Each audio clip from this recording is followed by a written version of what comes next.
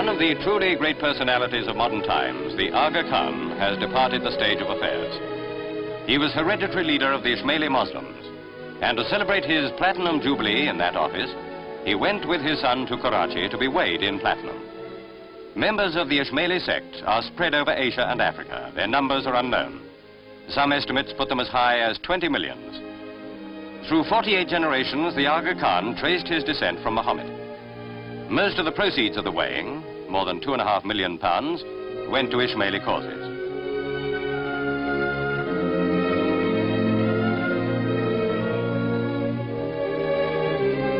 In Cairo, convalescing after a severe heart attack, and attended by the Begum and Ali Khan, the Aga received the homage of East African Ismaili Muslims.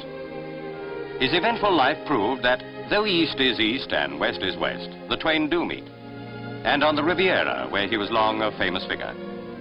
His Highness attended the wedding of Prince Ali Khan, his elder son, and Rita Hayworth. They were later to have a daughter, Yasmin, on whom the Aga doted. As a racehorse owner and breeder, the Aga Khan won fame in yet another field. Upon the Begum, his fourth wife, he relied greatly in his last infirm years. He had had many triumphs at Ascot, but it was as winner of 5 derbies that he touched his greatest heights on the turf. What a proud man he was when he strode out in 1935 to lead in Barham, incidentally under the eyes of George V and Queen Mary.